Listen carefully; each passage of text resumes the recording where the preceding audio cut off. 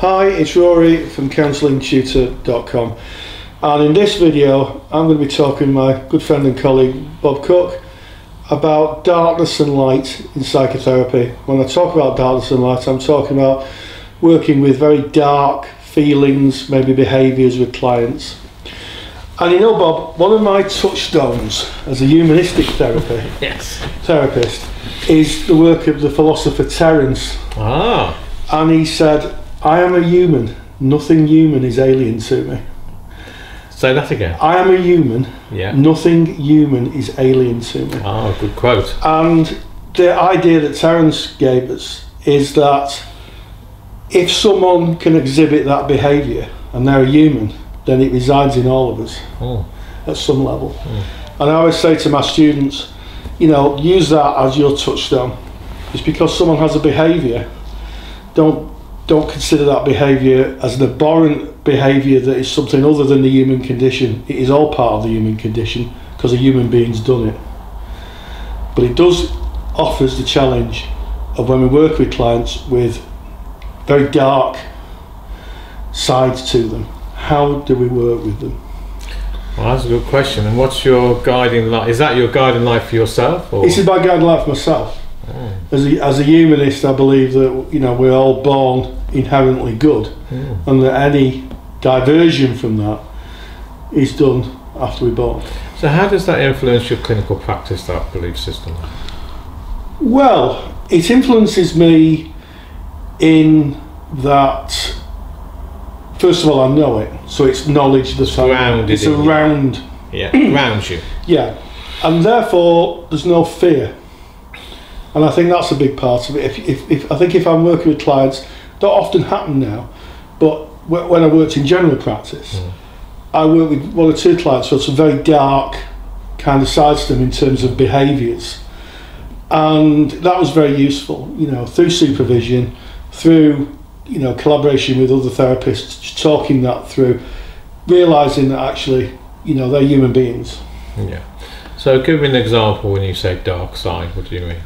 Well, I've had clients, and I'm kind of generalising for confidentiality. I hear that. I've had one client who was very violent. Oh, violent urges. Violent urges, or sometimes quite dark ideas about life itself. About how they viewed their lives. Certainly working with clients who, may feel that life isn't worth living. Yeah. And that sort of philosophy, that value, grounds you when working with clients, because what you're saying is that a flavour of that human condition resides in all of us. Absolutely. Absolutely. So what's your touchstone for working with clients with a kind of That's an interesting question. I really like that quote, by the way, yeah. Now, in transaction analysis, which is of course in my former home, in terms of psychotherapeutic belief systems, Eric Berne coined a phrase which I like, and I think has been used probably by most TA therapists, and is one of the major philosophic beliefs that Eric Berne comes from. And it's a very simple term, but it actually has huge philosophical premise behind it, which is I'm okay, you're okay. Right.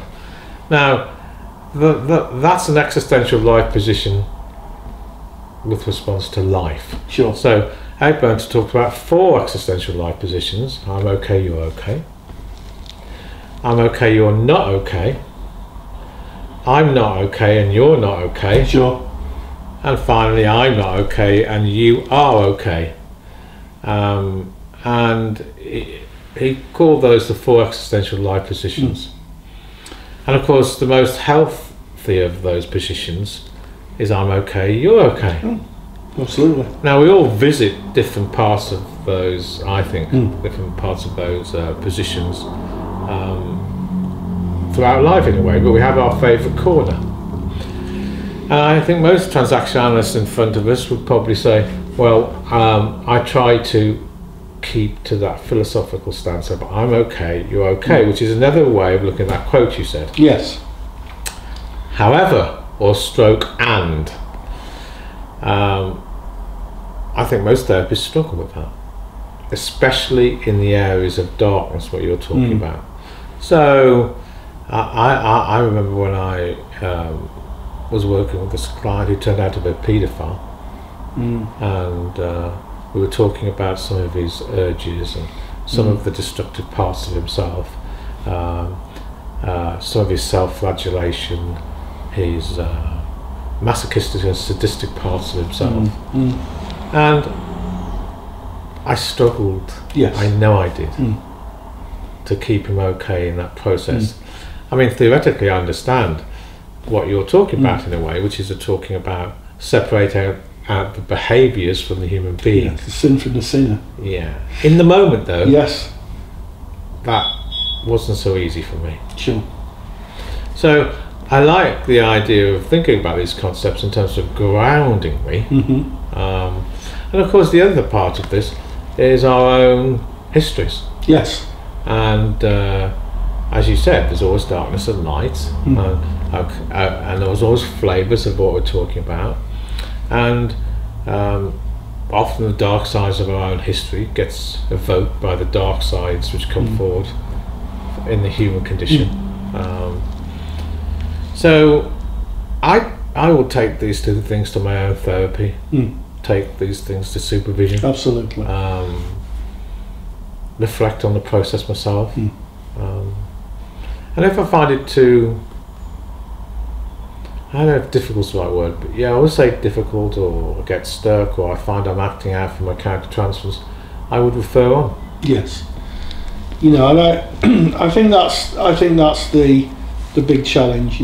When we talk about transference, we're of course talking about reaching in to your history, to my history, or to whoever's history it is, and seeing things in the client that may have happened to you or may remind you of something that's happened to you. And that is a very tough boundary to work with, certainly with clients who've got very dark kind of sides to them. And I think it's quite easy to let fear rule in the therapy room. And I'd agree with you, Bob. I think that if that comes up, it's definitely one for supervision. And if it's pressing and it's one of those that's around for you between the sessions, then definitely one for your own personal therapy, because it's probably triggered something within you that's dormant. And another reason why I like the transaction analysis model is because that personality model talks about three distinct states of being. The parent, the adult, the child. When the parents of our histories or our internalized parents get evoked, good or bad. Yes. Our unconscious history or unedited history, I quite like that phrase, our child ego state, and when we're in the adult, acting and responding to the here and now processes. So, of course, as a psychotherapist, you need to stay as much as you can executively in the adult ego state. So, once there's a slippage to either ego state, that's a signal that you're in transference. Yes. Where you're judging or you're in fear. Yeah. Well, that's right. Yeah. And once you if you get to be aware of that, you then need to use that as a signal to not only internal reflection, but as I said earlier on in the video, to take it to supervision or therapy. Yes.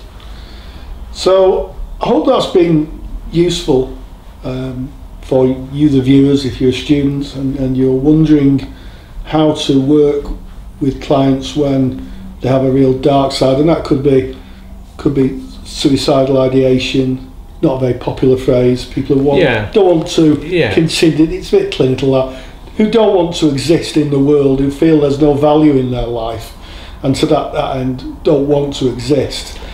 And maybe people who have behaviours that are abhorrent, societally abhorrent, but we still work with them. If that becomes overwhelming, then yes, certainly touched on for me is I'm a human, nothing human is alien to me. The idea that they're just as human as I am. But to consider that as humans we also fail sometimes to be able to put that fine theory into practice. That's right. And you know, when we're talking about the human condition, and particularly when we talk about darkness, there's a scale of darkness from light grey, densely darkness, concretely darkness, from where you can't see. So when we're talking about, let's say, different shades of grey, and we're talking about the dark sides of feelings that most clients don't want to go towards, like desolation, a feeling of total unworthiness, feeling not accounted for, feeling they have no value, feeling that they a sense of being ignored, a sense of alienation. These are all darker sides of feelings people resist going to in high magnitude. Yes. Now, as a therapist, you need to be able to go to those places with people.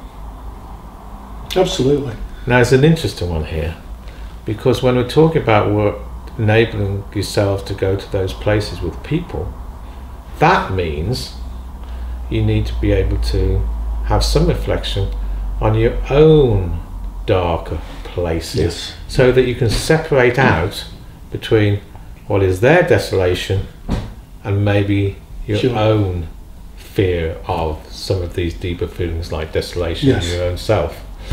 Now that's really important, otherwise you can get caught up in a symbiosis, a place where you're totally merged with the client and you both end up in the darkness trying to find a way out. Yes, you can get completely lost in that client's frame of reference.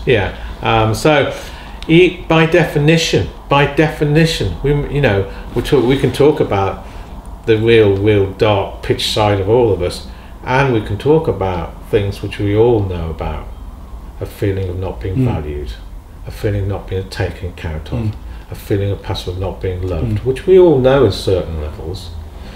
And we need to be able to go to those places with our clients so they can feel that somebody is with them on the journey.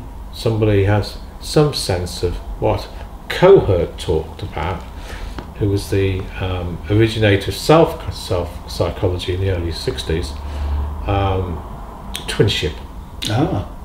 The idea that somebody has travelled the same road, and that is an extraordinarily powerful concept, the idea of twinship in psychotherapy. So getting to know yourself, reflecting on yourself is really important. Now, the thing we haven't talked about, which is just as important in this conversation, is lightness.